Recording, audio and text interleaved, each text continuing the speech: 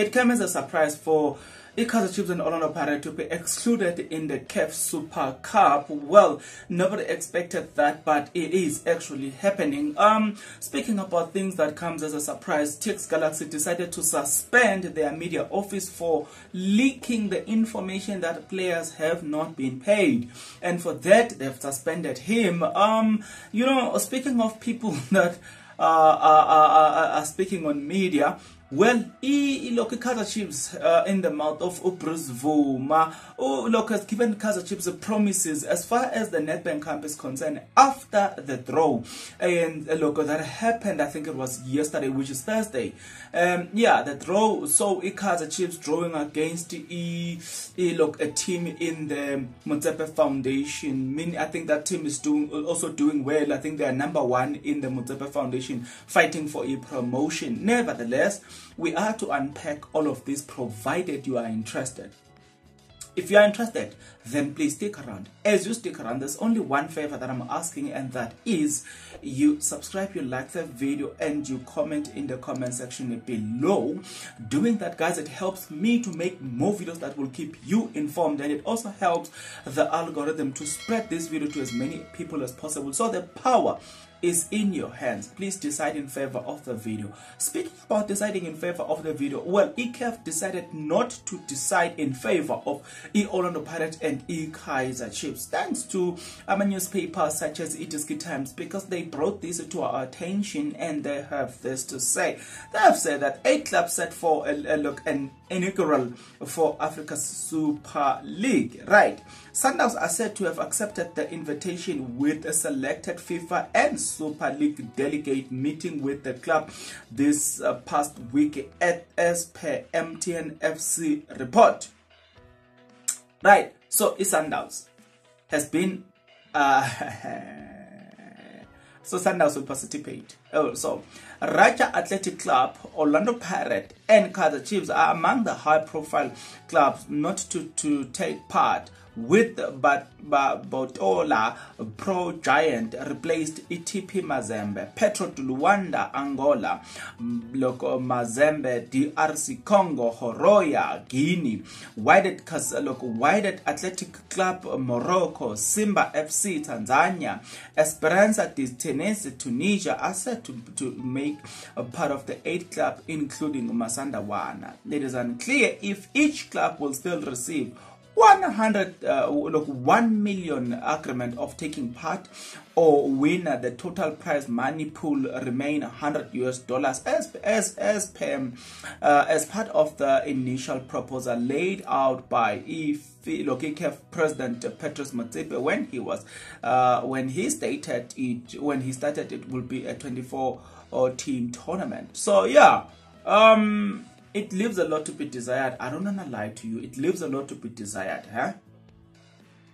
Considering the fact that the CAF president is the owner of Mamelodi Sundowns, it makes other people unhappy. Like, honestly speaking, it makes other people very much unhappy. And I'm one of those. The likes of Orlando Pirates and Kaizer Chiefs to be excluded. Yeah, I'm not happy at all. Nonetheless, let's go to this club that is in a financial crisis. They are called TX Galaxy. They went to Europe, and after Europe, their financial crisis just worsened, and players have not been paid. The likes of Spusiso Villagas being let go.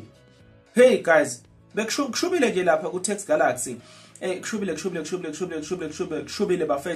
The owner is now in charge, fully in charge. Hey, man, but the thing is, I saw speaking to ikickoff.com says the man has been put on a special leave as the club suspect he might have something to do with the leaked information.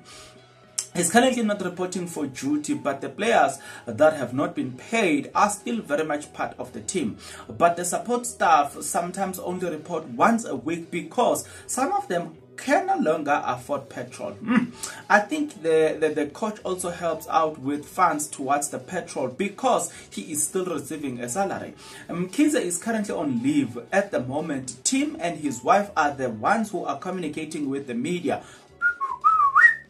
Hey, Shubile guys, I wanna lago Shubile. The club is going through under a financial difficult moment, but they are in denial. In the media this, the media that, the media this. And it has been confirmed by a players union that very Amanyama players have not been paid. Even if Team Stuga says, yeah, I'm a player, see this, yes, but Team look, players union has confirmed that I'm a player have not been paid. Speaking of players, this man, Bruce Bvuma, he is a Kaizer Chiefs goalkeeper.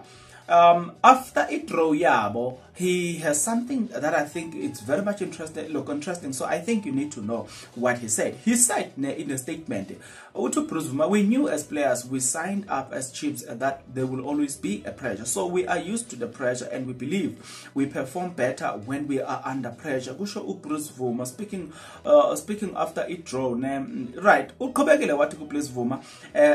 In fact, I said the draw took place on Thursday. Sorry guys, the draw took place on Wednesday. So as of you receiving this video, it's Thursday. The draw would have taken, not would have, it took place yesterday on Wednesday. Nonetheless, Bruce Bvuma guys, what team? What should the following? As players, we are aware that it has been 8 years since we last won the trophy. So we have another chance in the Nedbank Cup to at least get the silverware, and we are looking forward to it, and we will give it our all. Usho Bruce Bvuma. Guys, when talking about this NFT team, this NFT team, we are aware they have been doing so well in their league. They are #1, so we know it's not gonna be easy playing against the so-called lower team in the competition. Yeah, no, I concur with Bruce Bvuma. They are not #1 by mistake. They are not #1 by mistake. So okay.